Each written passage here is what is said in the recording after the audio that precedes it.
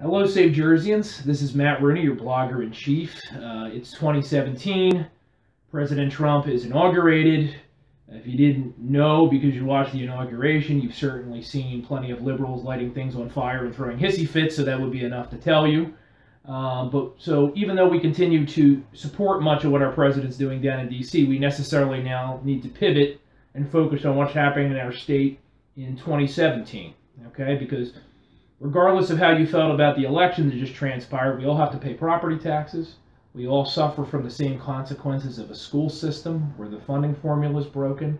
We deal with the same corruption and the consequences of it that come out of Trenton. So it's more important than ever to zero in, see what our options are in 2017. And I think on the Republican side of the aisle, initiate a very honest discussion about what kind of party we're going to be moving forward in the post-Chris Christie era. I know most of you agree with me on this. I don't even need to say it. So to kind of kick off the gubernatorial phase of our 2017 interviews, I am absolutely stoked to have Steve Rogers here today, Nutley Commissioner, Air Force veteran, and a man who is trying to shake up the GOP primary this year in New Jersey. So, Commissioner, thanks so much for Matt, coming. Thank you. It's a pleasure to be here. Believe me, I really thank you for giving me the opportunity to come here. You're a social media ace, which is something that even politics aside, we appreciate. He's been doing these Facebook Lives, and they're getting a really good reaction. We're getting a great reaction. Yeah. Look, my message is pretty simple, Matt. As a governor, as any elected official, I think our main objective is to make sure that the decisions we make will help you fulfill your dreams. It's not about us. It's about the people living in this state now and future generations. So my goal is to make sure that when I become governor, I will shape policies that will make people, families in this state, make them fulfill their dreams. Secondly, I look at the American flag, as most of us do. We're proud of that flag, are we not? The third star on that flag is New Jersey. I'm going to make sure as governor that that will be the most brightest star in the 50 states. I'm going to make sure that that is the star, that is the one that Reagan talked about, shining like that city from the city upon a hill. That's what New Jersey is going to be when I become governor. And you talk about us being a shining city on a hill again. I mean, that's one of the ways that I always conceive of New Jersey as being, I don't want to reduce it too much, but we're prime real estate. I mean, here we are between two of the nation's largest cities with large commercial sectors. We have all of the natural resources you could hope for, especially in terms of our coastline, some of our natural beauty. We've got some of the greatest academic institutions. What you just articulated as part of all what we have when it comes to making that star shine. But here's what's happened. Establishment politics has put a dark cloud over that star. And it's pretty clear to me, Matt, that the establishment politicians on both sides, I make no bones about this, have done more to take care of themselves than to take care of the people in this state. Well, don't you think there's really one party in New Jersey now for all intents and purposes? Yeah, it's the establishment party. That's what it is. And I've personally never been a rhino hunter per se, because I think you can disagree on some issues and still be rowing in the same direction. But some of what we've seen, and I think the gas tax fight really illustrates that, there's really no opposition. There's no taxpayer party. You know what, Matt? The gas tax is not just 23 cents. I've shared with people it's much more than that. It's causing, we have to pay for goods and services of the tractor trailers and delivery of goods. It's all brought down to consumer. That tax has to be repealed. And this is my point about making decisions, not fully understanding the negative impact on the middle class people, particularly in this state. I get out through Sussex County, up north, Salem County, all the counties here in South Jersey, and I'm driving down the road looking for a place to get a cup of coffee. And as I'm driving miles and miles, and I'm thinking, these poor, hard-working people down here, they've got to drive miles to get to work.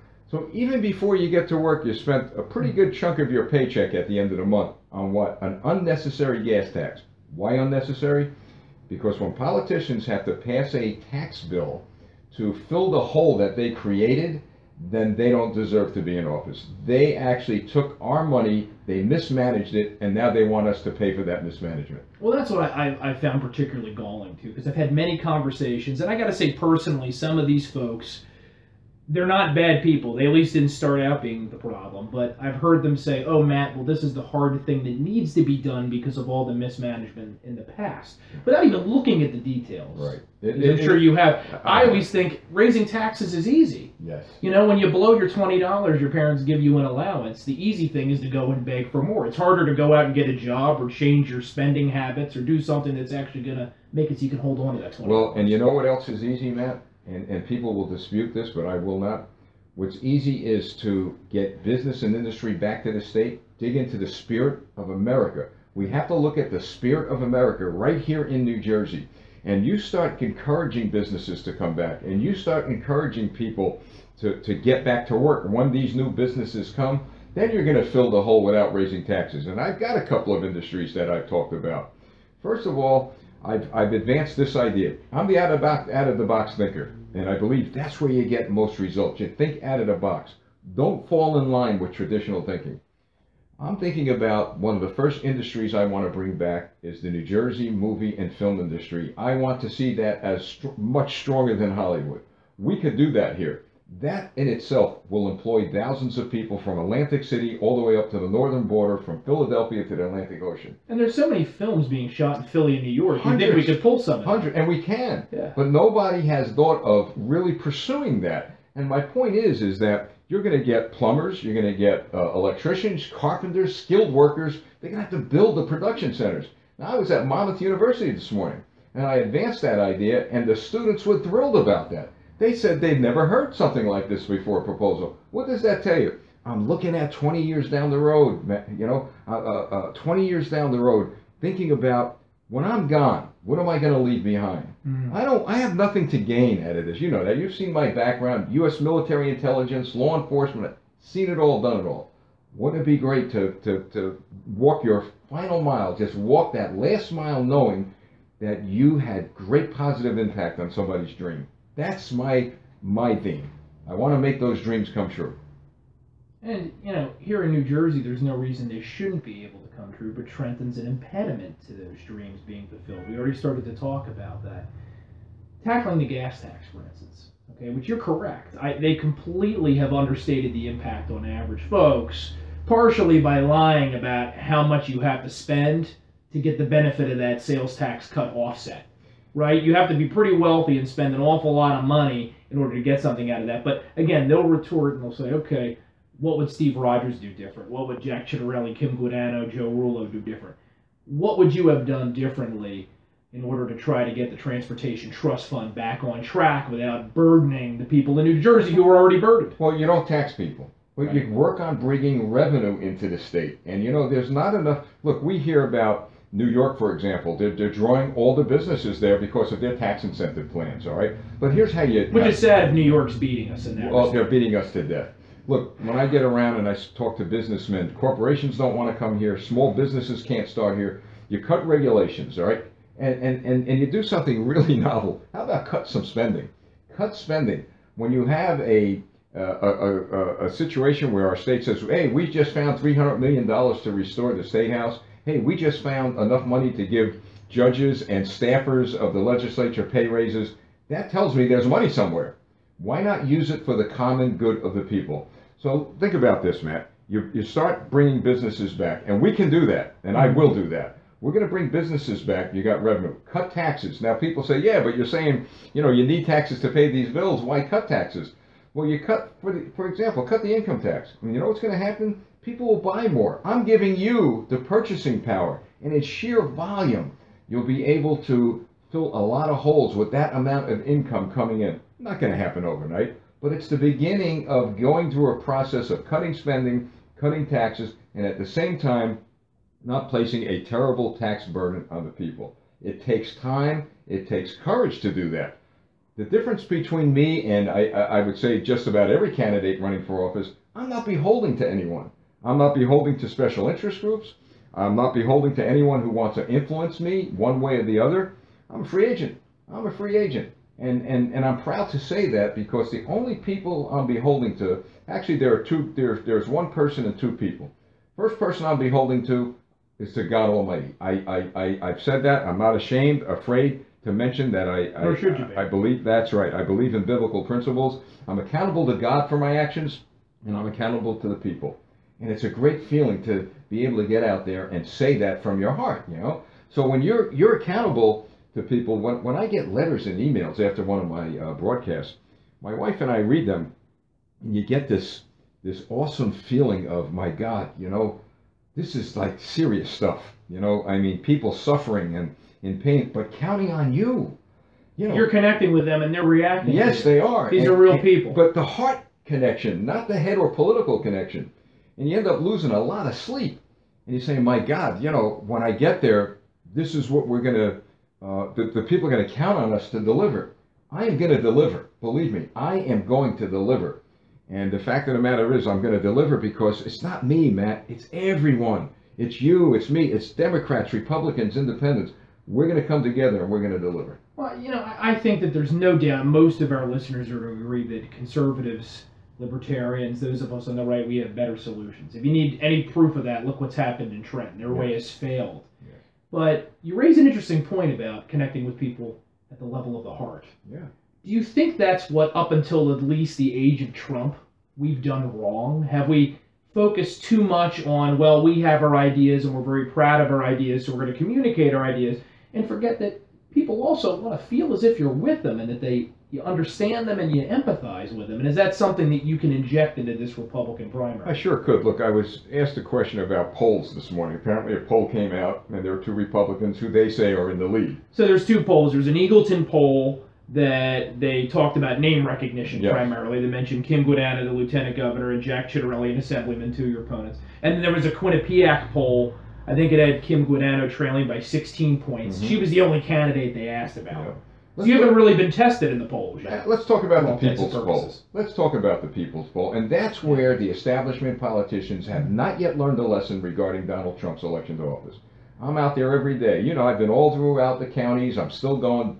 I'm very concerned about the citizens who live in South Jersey. They feel disenfranchised. They haven't seen politicians forever. Here's one of them. Yeah, I mean this is something I've told them all. South Jersey has been forgotten by the Republicans. It's horrible, and I did not know that. I did not know that, Matt, until I started traveling. You're on the wrong side of the Berlin Wall right now. Yeah, and they're hurt. They're really hurt, you know, and they feel like they don't count. Well, they've got a governor. The next governor is not only going to be there during the campaign, but I'll be there after the campaign. And I've said this to anyone, and can I look at your camera? Absolutely. Anyone who believes that I will not come after I'm elected to office, call any resident of the township of Nutley, friend or foe. Ask them what Steve Rogers did well after he got elected to that city council, to that board of commissioners. What I did was I went on a how you doing walking tour after I got elected. So you went around and knocked doors after you'd already won. 10,000 doors. It took me a year and a half to find out what issues the people were still concerned about. 10,000. And I learned a lot. Were people confused when you knocked on their door? They said, we just voted for you. We already voted for you. Why are you back already? I said, I'm back to find, I came looking for something, your support. Right. Now I'm coming asking you what I can do for you. They were stunned. They were stunned. I also announced when I got sworn in May of 2016, picture this. You're up there with your family, right hand up, left hand on the Bible. You announce that this is your last term. Why? Because I believe in term limits. Now, I know that I could get across the board? For me. Okay. For me, yeah. In other words, 2 terms in one office is enough. Okay. All right, so now I move on to governor. But my point is, I believe in term limits for everyone, local government all the way up. Okay. But that will be hard to sell when you have establishment politicians who owe so much to so many and have given so little to the real people of this state. They value their vanity license plates and there you go. Stupid little perks. It's horrible, you know. I mean, it gets old too. It does. I wouldn't mind it if we were getting results, but we're not. Yeah, we're not. We're not getting results. They are. They're getting results for the special interests, but we certainly aren't. Yeah. But my point is this: when you run for office, it's a temp job. You're in there for a short period of time to do the best you could, and make sure that no matter what you do, as I said earlier, you do for the benefit of everyone. And that's the key to me running, and I've been successful at that. Very successful. And I would say this, that, look, getting back to the polls, I'm going to win this race. I know it's tough, but my 5th grade teacher always called me a dreamer. Now, I went back to see her about a year ago with my wife, She was in a nursing home. But I went to see her to thank her and to let her know that my success is because of some of the things she did in my 5th grade class. And I remember the nurse wheeling her out in a wheelchair, and her name is Mrs. Arthur, and she was looking at me and a little confused, I'm sure. And then she's looking at me, and I'm sharing with her who I am, and the tears started to roll down her eyes a little, and I realized I had made that connection. And I thanked her, I hugged her, and I kissed her, and she nodded, and she did say, Steve. And I said, yes, Steve Rogers. And so we left. But little did I know that would be the last time I ever saw her, because she died a week later. But you know, to me, it meant a lot to let this person know, not knowing she was going to die, let her know that you affected, as a 5th grade teacher, a man that has been so successful in life, that knows how to pray to God, that knows how to work with good ethics. You, my 5th grade teacher, enjoy the success as you see me advance. Thank God for the Mrs. Arthurs. Right? Oh, thank God for the Mrs. Arthurs. We're not for them. And you know, it's kind of a good segue. I want to run through a few issues with you. Sure. So our readership knows where you stand as they start to make their decision in the following months. And a good place to start, teachers, the education system. We've got a pension problem, which I think recently eclipsed Illinois and California as being the worst in the nation. We've got a terrible pension liability, partly because Republicans, mostly Democrats, but also Republicans, have mismanaged those funds. They've borrowed from them, they've invested them poorly, and now we've got this crisis that's not only driving the burden on everybody else, but also potentially shortchanging the Mrs. Arthurs of the world. So what does Governor Rogers do to begin to try to right the ship? Governor Rogers is going to look to get a constitutional amendment passed that will prohibit anyone from dipping into a pension fund to pay anything. That money is there for the Mrs. Arthurs. So is it fair to call this a lockbox? Yeah, I know that's a good term. I like that. A lot, I like it's a lockbox. Lockbox. No politician's ever going to be able to stick their hands in there. If they do, they're going to face criminal prosecution. Simple as that. That to me is stealing. I'd like to see that. Well, you know what? You just sure, many of you would too, right? Yeah, you just might. You just might see that. So that's number one. And it really should be for every lockbox. We should have lockboxes all over the place, because you can't trust establishment politicians. For example, I know you might have want to talk about this later, but I'd like to bring this subject up that I'm going to bring up now in relation to this. We just saw a bill, Steve Sweeney and Singer, right, with the bail reform bill. What are they doing? They want to, look at, this is a backdoor way of increasing property taxes, for goodness sakes. They want the taxpayers in each municipality and county to pay a higher tax, because they're going to exclude the 2% tax levy to correct a mess that they made with bail reform. That is, to me, ludicrous, and that should not be going on. But that's how they operate. No, it's a massive, I mean, look, there's no doubt, I'm saying this as an attorney, there definitely were problems with our bail system as it was structured. But to make it an unfunded mandate, that aspect of it was clearly not the answer. And these counties are having to hire, maybe your average listener doesn't even, they're not even aware of this, because there's so much going on that's being thrust at you all the time online and on TV. But these counties have had to add so many extra prosecutors. We've now added extra judges, all to compensate for this. But you know what the killer is? When you read the last paragraph, they blame the people. They tell the people that they voted for this in November 2014 for the tax increase. Now they'll use all kinds of words and legal words to maneuver around it. It's giving them permission to increase our taxes. Simple as that. Absolutely. That should not be going on. So number one, what we're going to do is we're going to put a lockbox on these pensions. Number two, additional benefits reforms. Pardon me? Additional benefits reforms, a higher level of contribution from participants. Well, here's what I think. Eventually, we know that that's going to be phased out. Okay. I think that right now, people who have been paying in other words, people who are now recent employees and those who retired, I believe in grandfather. They signed on. The state made them a promise that they would take care of them in their retirement years. But what we have to do is begin thinking smart and realizing that we can no longer sustain what we have here with regards to pensions. All right. So as we progress and move along, we begin to phase that out. And give everyone the opportunity to buy their own pension fund, if you will. I think that is very, very smart and very important. Now, the unions don't want to hear this, but the fact that, and because, I was a union president, I was a PBA president, of a police PBA local, but I've spoken to police officers and those in the pension system, and it's interesting. They don't mind giving back, but you made a promise, like the cost of living allowance. I'm committed to getting that back to retirees who were promised that when they came on their job 20, 30, 40 years ago. Any promise we made, we should keep. But now, think about this. You're a young public employee. You want to become a teacher, a policeman, or fireman.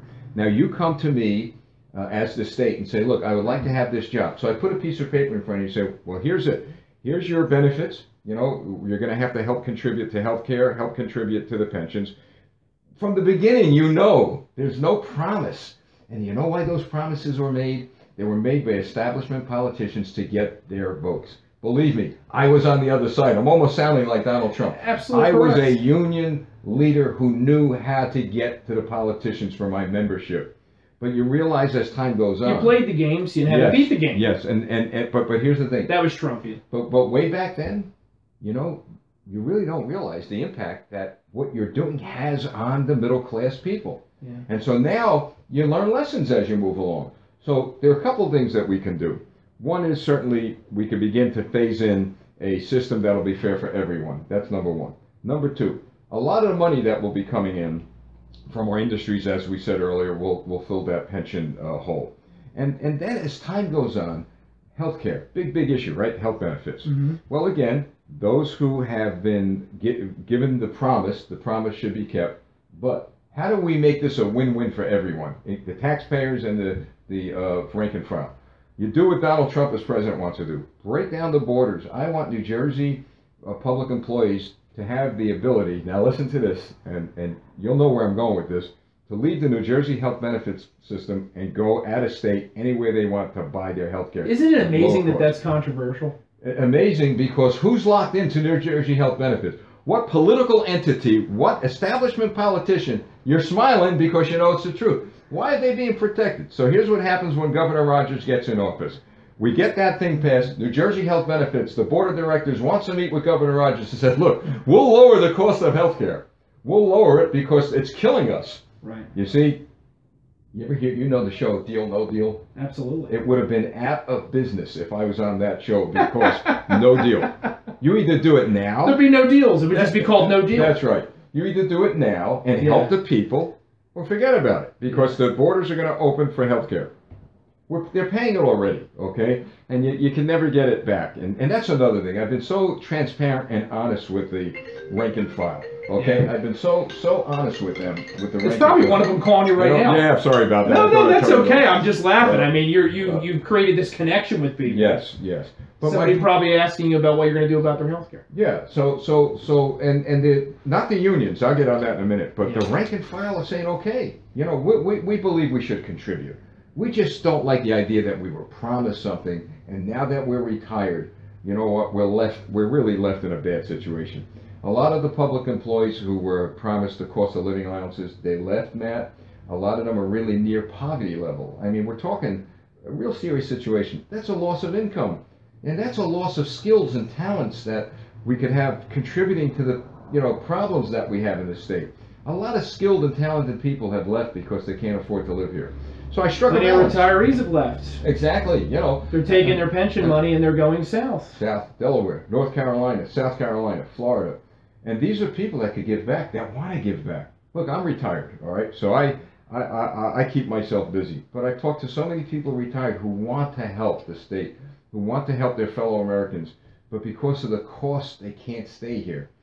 But if you're an establishment politician, believe me, you'll take care of your friends and your constituents, forget the little guy. So that's what I'm all about. It doesn't seem like they can keep it straight who actually is important to them and who actually gets priority. It changes from day to day. Well, and lately, they're trying to do everything they can to politicize President Trump's efforts to use an executive order to try to enforce policies which are really already in place, but not being fully enforced. He goes ahead and does it. We're all familiar with what the results have been. I mean, personally, I'm in the camp where I wish he would have articulated a little better, maybe gone on TV and explained what he was doing. But if you're going to criticize what he's doing, you have to criticize what President Obama did in 2011 with Iraqi refugees and everybody else. But the reason I bring this up, even though I'd love to get your take on that, I don't know if you've seen, but today's Friday, Stephen Fulop, himself a one-time almost gubernatorial candidate, mayor of Jersey City, announced that Jersey City is now officially going to be a sanctuary city. He signed an executive order. I would love to know what Governor Rogers would do to Jersey City and to Mayor Stephen Fulop if they persist in this policy. If they persist in this policy when I'm governor, and that policy is law by the President of the United States, they will be prosecuted under a Rogers administration. We can't. So you'll direct your Attorney General to go after. Charge them for misconduct in office, whatever it takes. They will be prosecuted. This is a land of laws. And if we expect the people in this state to obey the laws, then the politicians should obey laws. What they're doing, Matt, is they're taking a situation, a national security situation, and turning it into a political football for their own agenda. And I really get aggravated over that because I've worked in national security. I've worked with military intelligence. And I fully understand the implications of not securing our country in view of the fact. Now, you've got the mayor of Jersey City saying that. You've got other mayors that are going to follow suit. How do you follow suit when the New Jersey State Department of Homeland Security released a report last week basically saying we are a hotbed, we can be a target, I mean, we're vulnerable. So you have to put mechanisms in place that will make sure that the people who are living here are safe and secure. Now, let me just say something. Under a Rogers administration, no police are going to come banging doors down and dragging families out of their homes. That's not going to happen. That's the vision that they paint because they want to scare people. Exactly. And Donald Trump never said that either, okay? But what we plan to do is to make sure that everyone is vetted properly. They have to be vetted. We don't know who's here, who's there. To suggest that we're going to bring thousands of refugees in, I've asked people all over the state. So you bring them in. Did you realize that you're going to be paying for the education of their children? Your schools are overcrowded now. What happens when 100 more children have to go into those schools? They've done a study. I think it's $2 billion annually. They estimate. And there's some taxes that are paid, but it doesn't offset. No, it doesn't. Who's going to feed these individuals? Well, they're going to get jobs. Well, they're going to get your jobs. You see, they're going to get your jobs. And here's my point. I am compassionate, and believe me, I will take my shirt off the back for anyone. But I believe that we have to think of us first. The middle-class American who lives in this state, the poor people we have to think about, and about the wealthy. Look, you've heard a lot about the wealthy. They should pay this, they should pay that. But what you're not hearing, and I've been around, and I've talked to some pretty rich people around this state, what you're not hearing are the endowments that they've given to our schools. You're not hearing about the grants that they provide from their families to give children like yours to get a career down the road. These people who are wealthy in this state, they don't brag about what they do. They just do it. And what about the programs? Matt, I've ran into some wealthy people who are really helping build facilities for our citizens with autism. Isn't that fantastic? How do you think this stuff is getting done? Not by the establishment politicians, but by the wealthy people in this state. You know me, I'm not a wealthy guy. Look, I shared last night that I almost lost my home several years ago. Due to great financial difficulties, but thank God I was able to pray and pull myself out. So when I run into a person who is going to lose their homes, like some of you out there, who when a person says, well, I knocked on a door, you talk about the tour? Right. How you doing, Mrs. Jones? Mr. Rogers, see this piece of paper? This is my health care bill. See this piece of paper? This is my mortgage. If I pay this, I lose my mortgage. If I pay this, I lose my health care. Now you tell me how I'm doing. You want to talk about sleepless nights? And it was an 80-year-old woman, 90-year-old woman, worked her whole life. And this is what the New Jersey legislature, the state of New Jersey, gave her as a reward for working her whole life. That's got to stop. And it can stop. I never stopped getting angry about it. I could tell you getting angry. I know close to 9 years of doing this site, which in some ways it's felt like, since we started Save Jersey, I've been running for office 9 years. Not that I'm trying to get in office, but interacting with people like you have in towns around the state. It never ceases to anger me. And it also does anger me. I know you referenced the wealthy. Yeah. How we villainize people that are successful. There are certainly plenty of people out there that have earned their monies in ways that I wouldn't approve of. Most of them have worked in government, by the way, yes. Okay, with crony capitalism and whatnot. But they're doing great things, and yet we're driving them out of the state. And I know you already said that one of your #1 priorities is to reinvigorate our economy. So, just off the top of your head, what are, 3, 4, 5 things you would do or pursue in your first 100 days to reinvigorate the economy? Well, first of all, I talked about bringing in business, the New Jersey motion picture industry. Right. I want to help our farmers. I learned a lot, all right? And now... and you're in South Jersey, so we've got a lot of farms, and they're suffering. The farmers have told me that the rules and regulations have crippled them, their ability to grow and sell. I talked about making New Jersey perhaps one of the largest organic farming industries across the country, because we're buying a lot of organic foods from out of state. Now, the farmers, when they heard that, they said, well, slow down a bit. You know, we don't grow organic food, but this is what we do. Right. And this is what's important about connecting to the people, because I did not know certain things about how hard our working farmers we have in the state. Do you know what I asked them to do, Matt? I've said this to everyone. Send me a policy that you would create that could help you. Send me that policy, because my background has nothing to do with farming, but they're the experts. So they send me their ideas, and we begin to formulate a policy created by the people, not by a politician. So you don't mean you mean you don't have all the answers, and you admit? No, I don't. No, I don't. Matt, you know who has all the answers? The people I'm connecting with. That's why I'm knocking on doors. Right. You know, last week I'm in Tom's River at the Crystal Diner. And I'm sitting down. Good diners. Yeah, oh, great food. Yeah. And I'm talking to all kinds of people, and there's this 5 or 6 men sitting at a table, and a guy says, Mr. Rogers, come over here.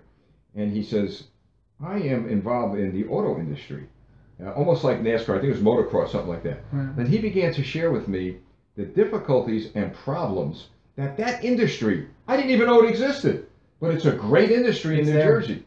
And we got to talking about race cars and about all sorts of things. And I'm thinking, man, if we could expand this where we could get kids from out from behind a computer and an iPad and let them talk to these race car drivers and get them, you know, at the racetracks in New Jersey. I'm not talking about horses. I'm talking about cars, for goodness sakes. Heck, sign me up. You know, yeah, you know. But my point is, I told him to get me in touch with someone higher in his industry so I could talk to him. I'm going to get the call, I'm going to set up a meeting, and I want them to shape policies that could allow me to help them. So a lot of what I'm hearing is it's diplomacy. And again, this very much mirrors President Trump, who you were an advisor to, yes, right? Yeah. Not him directly, but I was an advisor, You're advisor to the campaign. Yes. So that's very important. Tax cuts, I'm guessing, are going to be, or at least tax reform is going to be part of your package. Well, because God knows we pay more taxes in this state per capita than any state in the country. Yeah, tax cuts are a necessity to fuel the economy. Right. I'm giving you and not the government the ability to spend your money. Do you have a specific plan yet, or is that something that you're going to work out over time? Well, I'm going to work out over time, but my plan, 2 things. I want to, when it comes to fueling the economy, I want to look at, and hopefully, it may be a dream, but I'm going to try. I want to really... You're a dreamer. We've been over Yeah, I want to eliminate the Department of Education. I want to eliminate that. It's no to me, it's an employment agency. I want to get education off the backs of our educators, off the backs of our parents. Matt, that's why we have PTOs and PTAs and elected school boards. You defeat a local school budget 3 times in the state, and the State Department of Education comes in and says, hey, Matt, I don't care about what you voted. We're going to give you at least 80%. You're talking to the son of a teacher, a fantastic teacher, and I've yet to meet the politician that understands education as well as she does. Well, so... Exactly. So what do you have to do? As those of us involved in the political spectrum, go to the teachers. There will be no more bullying, no more denigrating, no more of denouncing the most important investment we have in America and in this state is our teachers. Look, this is Arthur's, all right?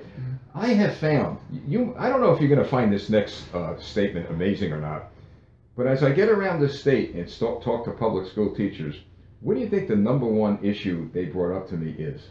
The #1 issue? The #1 issue. I was stunned because I was expecting what would be the most obvious. But they hit me with another one. They hit you with another one. I can think of about 15. I mean, the lack of support they have from administrators.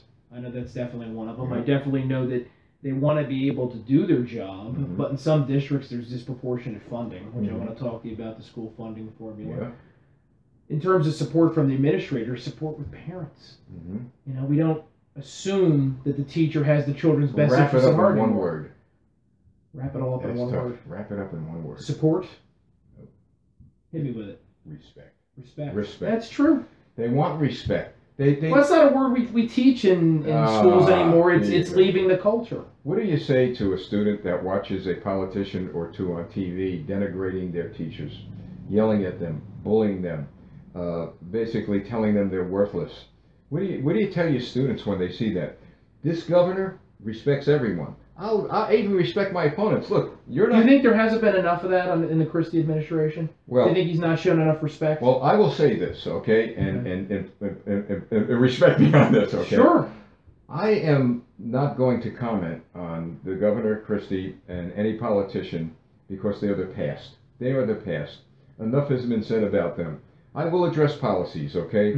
But I ask people to look at me based on my past, and then look at anybody else you want based on their past, and then make the decision about character and about the way we handle things.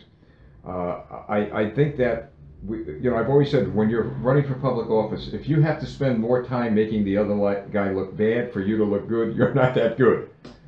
So there's probably some truth to that. There is. So I will say in one key respect, though, where I know, and again, like you, I'm speaking to tons of Republicans every day out there in this state. Yeah. Besides the policies of the Christie administration they may disagree with, the gas tax being one of them, one of the most frustrating things is what's happened to the New Jersey Republican Party itself. It's atrophied. It is. Not that it was super strong before Chris Christie came into office, but I've seen it firsthand, and I know others have. We've made no positive steps forward. In many counties, we're taking steps backwards. So even if not on the policy front, I think what we really want to hear is what a governor, Steve Rogers, not just a governor of the entire state, but also leader of the Republican Party in the state, would do differently to put Republicans back on a track to victory in all 21 counties. A couple of discoveries I made during the Trump election. I had the opportunity to go to the Republican National Convention, and I was with the New Jersey delegation. Now, I got to tell you, I was pleasantly surprised about our state chairman, Sam Rea, for example. He's the state chairman of the GOP. Guy's a down-to-earth guy. He did a fantastic job in bringing the representatives of New Jersey, the delegation, to the Republican National Convention. But Matt, to my surprise, those representatives were the middle-class Americans. I was expecting to see all of those people who had all this great influence in this state as establishment politicians. I was looking in the mirror. I was surprised, and I got to talking to them. They want change. They really want change. And so here's what Governor Rogers is going to do. First of all, I want to make sure that we have classes in our schools established that will teach our children at an early age about the process of electing people to office in this state. I want to encourage them to get elected. And this is both sides, okay? This is not going to be a Republican program. This is going to be an American program. Civics. Right, civics. Get history and civics back in the classroom. Let's talk about the greatness of our state, but at the same time, here's what you need to do to get elected. I get that question now from thousands of people. They have no idea on how to file petitions, on how to get involved in local school boards. So that has to become part of our educational process. Thinking long range, 10, 15 years down the road. So now you've got people who understand the process. For example, people don't know you could run for a local committee seat in your town and get 10 votes and get elected. They don't. They don't. So, and you got your start on the school board. So that's right. I sure did. So what we need to do is to educate people. All right? Educate them on the process. That's number one. Number two, once they're educated, we make sure that we have a screening process set up. Now I'm going to go down a road that is troubling, I'm sure, to you as it is to me. A screening process set up so that before anyone is anointed by the party, let's talk to them. Let's have a screening process set up, but not a screening process set up where you have a panel of politicians interviewing them. You have a panel of people in the community interviewing them. Different ethnicities, different backgrounds, different skill sets. You might have 25 people interviewing them. So you want to diversify county committees. Yes. I don't want to put words in your mouth. And kind of decentralize authority? Is that what you're talking about? Look, we're talking about... So in other words, the county committees themselves are making more direct decisions as to whether or not the candidates being chosen or who represent them. Exactly. Okay. Which leads me to this point. Okay. You're looking at a guy who called just about every county committee in this state. Right. It's protocol. It's the proper thing to do. Mm-hmm. I had a wake-up call. Because as I talked to these individuals, broke bread with some of them, and they're looking at me right in the face. We haven't made any decisions yet until there's a convention. Now, yesterday, We have candidates who came out with a long list of endorsements, and what was so disheartening, I'm not even going to say disturbing, because sometimes things get you here, when you're sitting across from a person and they're giving you their word that they're not going to make a decision. And Matt, they didn't have to give me their word that they're going to support me. I wanted the word from them that it would be fair. When you read their name on a list that was just released by other candidates, what happened? What happened? I don't get a chance to sit down and to discuss with you one-on-one what you're doing with me now. So you know what? It is what it is. It is what it is. Mm-hmm. And but I'm going to get around that, because I'm going to be knocking on the doors of all those committee people, whether it be the telephone or physically at their doors, and let them know that Steve Rogers is going to be your next governor. I know one thing that the folks you're knocking on their doors, a lot of them care deeply about. And we've had problems with this in New Jersey for decades, and we could probably have an entire interview just about this. Gun rights. What does Governor Rogers do to move New Jersey forward so that the Second Amendment is in effect in New Jersey and not constantly circumvented by our courts and our legislature with a bunch of unconstitutional regulations? Second Amendment is non-negotiable. All right, it is a constitutional right that should never be negotiable. You'll have a governor leading the charge on that. That's shall issue. Number two. Make New Jersey a shall issue state. Yeah, people have the right based on the Constitution of the United States. Of course, it's going to be a shall issue, but we're going to take it a step further. I'm going to appoint an attorney general that will absolutely, in total, stop the fight against justifiable need. All right, I don't need a judge or a politician telling me why I need to carry a concealed weapon. Look at terrorism, look at crime. This is why I need to carry a concealed weapon, period. Right. So it is a constitutional... They never feel the need to have to justify anything of what they do to us, right? That's right. So if it was a two-way street, maybe I'd be okay with it. But you have a governor that just doesn't talk, but he walks the talk. Now, of course, we talk about replacing... That sounds like criticism, by the way. Well, I'm teasing you. I'm playing with you. No, I hear you. I hear you. Okay. I hear you. And by the way, I'm going to be doing this to all four of them that want to sit down with us. That's right. But my point is that so you appoint justices that understand that their job is not to make law. Their job is to interpret law. You don't send a order to the state legislature to create a law that fits the narrative of the justices. It should be the other way around. So that's the road we're going to go down. I'm committed to making sure that the people in the state have a right to carry a concealed weapon, and we're going to make it easy. Because when you go for a gun permit, that's all you're going to need. You don't have to go back for a permit to carry. You're going to do one permit, easy process. You'll be able to protect yourself. And I'm also thinking about the castle doctrine. I think that is very, very important. We don't have it here, but that's something that I'm really looking at. This is stuff that some of our Second Amendment readers and listeners will really be glad to hear. I know that there's a lot of them out here, especially in South Jersey.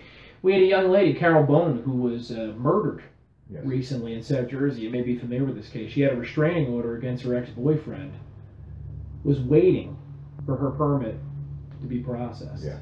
Killed in the interim, unable to protect herself. Legislature didn't give a darn. You know, Matt, with the technology we have today, you don't need to wait 30 days. You know, I believe, obviously, in a reasonable period of time, maybe 3 days, okay, to make sure that we have safeguards in place. One, anyone on a terrorist watch list, obviously. Anyone with mental illnesses, obviously. Anyone with a criminal record, obviously. But that's really far and few between. The overwhelming majority of people looking for the right to carry a concealed weapon are like you and me. They're legal, law-abiding soccer moms, for goodness sake. And I'll go a step further, because I've had the benefit of working with so many great Second Amendment advocates over the years. I've been invited to speak to some Second Amendment groups.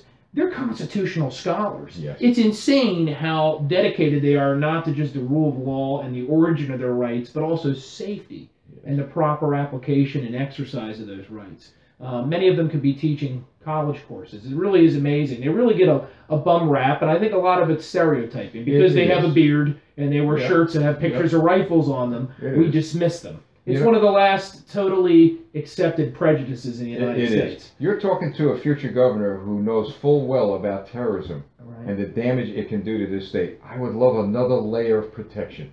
Look, our police are the best in the country here in New Jersey. Great police. They are the best. But it takes time when you pick up the phone and you dial 911 to get the SWAT teams together and the first responders. They can't be everywhere. No, and you know, people say, and thank God, most of our police departments respond within 2 or 3 minutes, but in that 2 minutes, there could be carnage. Hundreds of people could be killed. Just take one law-abiding citizen with a weapon, and you know what? You're minimizing all of that bloodshed. Before we move on, I should ask you to explain real quick to the Castle Doctrine, because even though I just talked about how educated our Second Amendment readership is, not everybody's probably familiar with it. In the simplest of form, if you're in your home and somebody's breaking into your home, instead of you running to the next room because you can't shoot them and protect yourself, you could actually defend yourself with a weapon. Easy to remember. It's your castle. Simple. That's the simple. Right, it's your castle. It's your castle.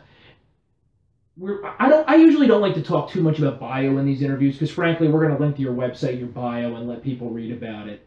But you did mention you have extensive law enforcement and security experience. You also mentioned what a good job our police do in this state, but how many threats they're facing. Not just the conventional threats, but also from terrorists. And we had one incident related to the Manhattan bomber that actually bled into our state recently, where local law enforcement did a tremendous job intercepting the threat. What is Governor Rogers going to do to be a better friend of our law enforcement beyond what they've had in the past? Well, a few things. Number one, our law enforcement agencies across the state are going to get the equipment and the tools that they need to do two things. First, and they're doing a pretty good job at this first one, they're going to need the most updated tools and equipment to respond to very violent criminal acts and terrorist attacks. I was at a meeting last week. It's here in New Jersey, I won't mention the town, where the police department, Matt, this is going to floor you. The police department does what we call active shooter training. It sharpens their skills in the event of an active shooter in a school or somewhere. Sure. They had to go to a private fundraising effort to get the ammunition that they need to train. That's a fact, folks. And that's happening all across the state. We are not funding the police departments to even buy ammunition when it comes to training. And by the way, these are things that I just think it's worth saying, not to interrupt you, but liberal, conservative, communist, Martian, we should all agree. Government should be able to pay for the roads, and it should be able to pay to support fully the people that protect us. Exactly. Protection, transportation. Two things anybody agrees government should do, if nothing else. And we're not doing it in New Jersey. They had hit us up again to pay for the roads, and this is startling information that I prosecute, so I've heard from different towns certain things, but I bet you most of our listeners have never heard of it. Most of you don't know that. It's amazing. There was a time, I don't know if there is today, when we needed bulletproof vests. Well, you know what, the government didn't want to buy them, they couldn't afford them, so who did it? Companies came forward and they gave us vests. The evil corporation. Yeah, imagine. We're sending our young men and women into harm's way right here in New Jersey, and we don't want to give them the equipment that they need that could be life-saving. The other thing I'm going to do is, and this is where my expertise as a former military intelligence officer and 38 years on a police department in the commander of the Criminal Investigation Division, this is where I bring all of my corporate knowledge over the years to bear. We have intelligence gaps in this state, and if, obviously I'm not going to share with you what they are, but we need to increase our intelligence and information collection abilities. And I know where those gaps are. I know how to do that. Now, why would I want to do that? It's life-saving. When we fill these gaps, we're going to be able to gather more intelligence and information than we're gathering now, and we're going to be able to bring a much more secure state with regard to the possibility of a terrorist attack coming our way. And I'd love to tell you what it is, but obviously I can't. But believe me when I tell you, we have some gaps that have to be filled. Another thing I want to do, I want to bring back very, very affirmatively and strongly community policing. I was the author of a lot of the community policing programs that we have in the state of New Jersey back in the late 80s and early 90s. In fact, I was the New Jersey police officer that went to Israel and lectured at the Israeli National Police Academy on the benefits of community policing. And with community policing, you have this bond created between the police and the community like no bond could be made. And when you got cops out there and they know Mrs. Jones has a cold or Johnny is not doing homework, you get adopted by that family. And boy, that bond, what does it do? It decreases tension between the police and the community. And let me add this. In and of itself is fantastic intelligence. There's no replacement. It is. No replacement. But let me say this to you. I'm asked all the time, what on earth created this problem between the police and the community? Who constructed the wall between the police and our communities, and in particular our minority communities? Folks, I'm going to tell you this. It isn't the minority community that is creating the problems in this state. It isn't the police that's creating the problem. None of those two groups built that wall. Politicians built that wall. The establishment politicians who promised the people in the inner cities in those communities so much and delivered nothing, and promised the police in this state so much and delivered nothing. They managed to build a wall between us. Governor Rogers is going to tear that wall down, and I'm going to make that as loud as Ronald Reagan did when he was in Germany and told Gorbachev, tear down this wall. Well, we're going to tear the wall down. Because, Matt, we have to start bringing people together. We really do. And the way we do it is just be truthful, just speak from the heart, and let people know that you're for them. Not just for this group or that group, you're for them, all of the people. And so I'm going to bring all of my knowledge and experience to bear to do just that. And I'm sure you share my philosophy that one of the number one ways you bring people together is not to use identity politics and victimization. You elevate people and give them an opportunity for mobility. One of the best ways to do that is school choice. That's right. And we're in the middle of a discussion in this state about what to do, not just with the funding formula, which is creating a situation where, frankly, we're right down the road from Camden, New Jersey. Right. We're spending $20,000, $30,000 a year, so we have only a handful of kids that are college ready, according to their SAT scores. But we're not getting kids all the services they need in other communities, and we're not treating them like equal citizens. I think it's easily the civil rights issue of our lifetime. One of the things that John McCain said that I agreed with 110%. So when it comes to this issue of the funding formula and school choice reforms, what are you going to do as governor? All right. Now, this is where I get into trouble with the left and maybe some of my GOP colleagues. First of all, school choice, I think, is a necessity, all right? But not at the expense of the public school system. I think we could strike a balance where we bring the respect and the tools our public school teachers need, but we should give people the opportunity to be able to lift up, lift their children up and to point them in a direction where that dream will come true. Now, here's the hard part. I really believe that Abbott districts have not served us well. What Abbott districts have done is they have taken from middle-class towns and some of the affluent towns, and they're taking the hard-earned tax dollars, and which can be used to further progress the students in their communities, and we're giving it to the cities and to the poor districts. Money never solved our problems. So by doing that, think about this. So I'm a parent in a poor district, and now I'm getting money from Morristown and Nutley and from your community here. I'm getting all this money. Why don't I have to worry about getting involved? You're taking care of my kids.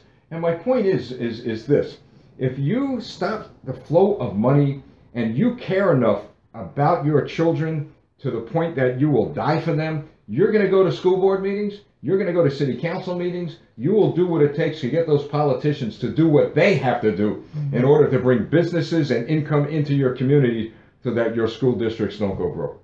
Money doesn't solve the problem. We've seen it. It's not working. It's not working.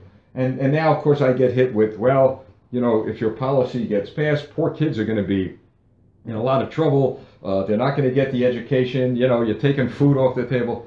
Look, I'll do anything for kids. But the worst thing to do is to enable cities to lead them down a path where they are never going to be qualified to go to college or get a skilled job. It's just patching it up. I'm going to put an end to that. And what we're going to do is, look, we're going to help them start, okay? The state's job should be, we'll help you start, and then you take control of it. Goes back to the old theory. You could give a person a loaf of bread to eat, and he eats for one day. Show him how to bake a loaf of bread, you see? And he'll get all the tools and equipment he needs to bake that bread every day. Would you support a system along the lines of what the Christie administration's advocated, where we assign a certain dollar figure to each child around the state, with making certain exceptions, like for children with special needs, in order to equalize the funding? Or do you have something else in mind? No, first of all, I believe that children with special needs, it is our obligation and duty to really fulfill the requirements that they have. That's a whole different story. Yeah. I don't have a problem with the funding that is necessary to help children with special needs. And eventually I want to see them integrated into the mainstream. That's very important. Right. I've talked to parents with special needs. it's a bureaucratic nightmare, even to get help. It is. So I'm going to put an end to that. But I really, with regard to Christie's formula, look, he's trying, all right? He's doing something new. But I want government out of it. I really do. I want government out of this. If anything, I would agree to giving municipalities a grant or maybe a loan that has to be paid back. And you take that grant or you take that loan, here's your startup. Now, do what you have to do to rebuild your school district. And when you give people the start, but the responsibility to pay that back, you know what? You're going to see them get off their rear end. So you would attempt to basically short-circuit the whole system instead of dispersing funding as we do now, and the Supreme Court has interfered in this respect. You want to take all that money back and reallot it in a new way. Yeah, it's not working, but you reallot it. Matt, if I gave you, Matt says to Steve Rogers. Oh, I don't think it's crazy at all, believe me. I'm just trying to figure out conceptually how it would work. Here's how it would work. First of all, Matt needs $20,000. Okay. Steve, can you give me $20,000? I said, sure, here, take it, all right? Never have to pay it back. You know what Matt's going to do? Steve, I need another $20,000. Sure, no problem. But if I say to Matt, here's the $20,000, but you got to pay this back at the end of the year, you're not that quick to come back for the next $20,000.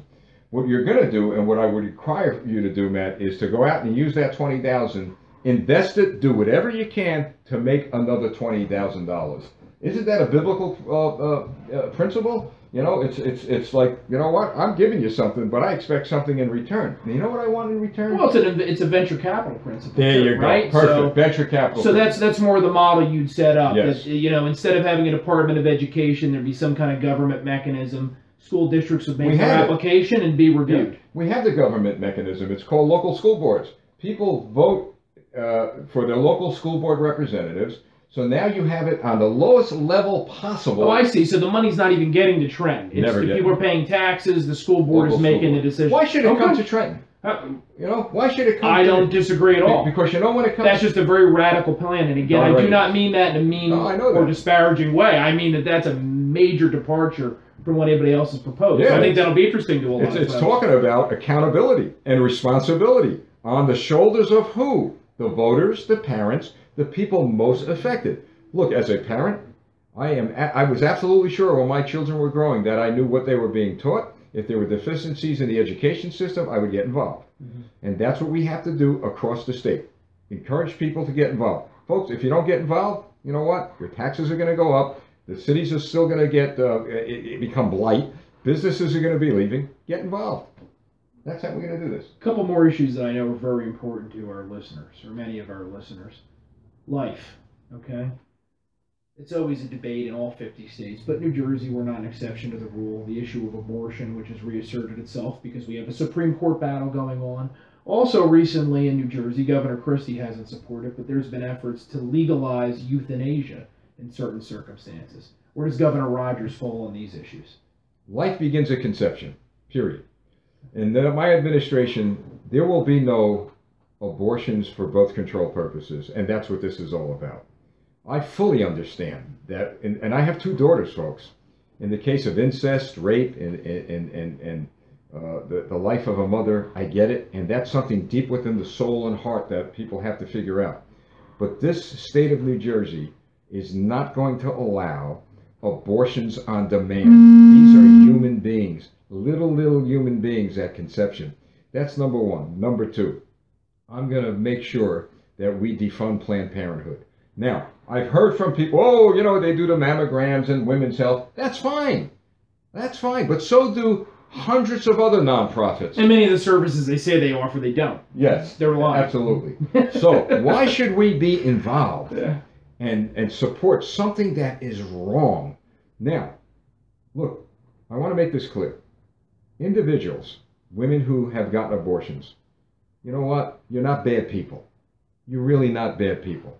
You go down a road and you felt that this was the best thing you could do for yourself, then you know what? Then that's your business. And it takes a woman and a man too, right? Which is the point that I always like to make. Oh, I always say you have to talk to the father of the child. There's two people that should be taking responsibility. But to your point earlier, we have to stop condemning people. I've talked to women who have had abortions. Toughest decision, very difficult.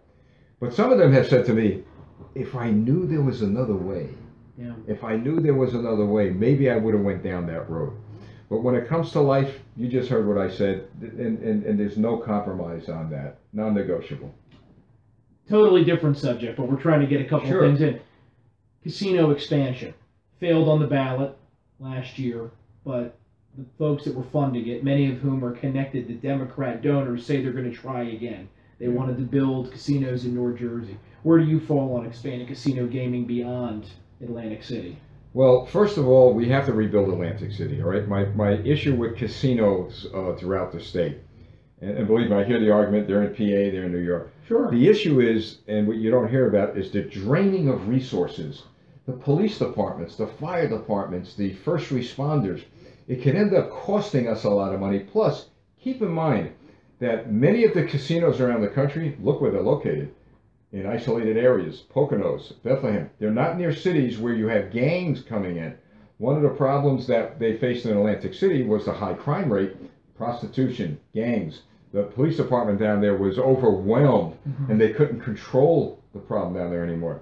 So I'm more apt to say this. There is casino gambling in Atlantic City. I don't have a problem with it staying there, expanding it.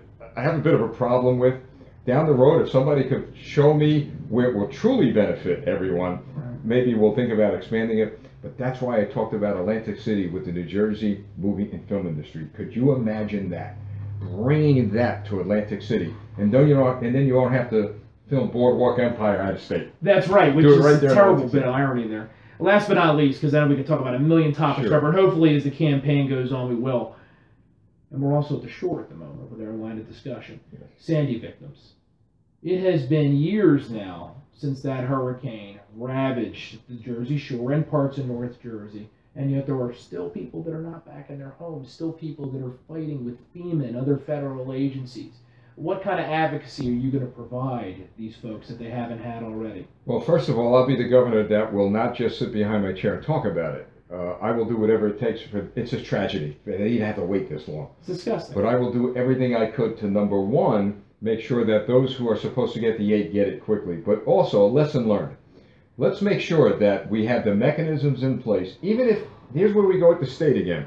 If you have to go for federal aid, fine, there's a process. Let's make sure we have a rainy day fund here in New Jersey that will provide for those people, that will help them build up their homes again and their lives again within a very reasonable period of time. And then let the state get the money from the federal government. Let your elected representatives fight the feds. You shouldn't be doing that. We should be providing for you. That's how we're going to solve that problem. They should do their jobs. And one more subject, if I may. Absolutely.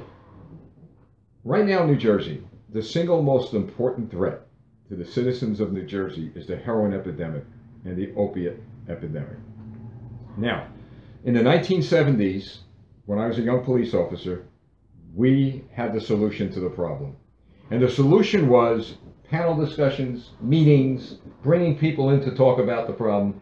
And do you know, it didn't work. So we had a bright idea. Our state government, Shocking, right? Yeah, our state government had a bright idea in the 80s. And you know what the idea was? Panel discussions, bring the experts in, and on and on. We talked about the same thing in the 90s. We're talking about it not now. But here is what's going to change. Governor Rogers is going to try desperately to work with our Congress to pass a law that, well, let me just digress a bit. I want to talk about the attic first, then we'll talk about what I want to do. I have, over a period of time, concluded that young people, especially who are addicted to drugs, they should never get a criminal record, never. It's an addiction. We have to give them a very clear and a very strong pathway to rehabilitation. It should be addressed as a mental health issue and a physical health medical issue. So we must do everything we can to keep them out of the criminal justice system. It's an addiction. Some of their parents are addicted. But everywhere I go, and this happened when I was on a police department, many of you out there were very reluctant to bring your children into a police department in fear that they would get a criminal record.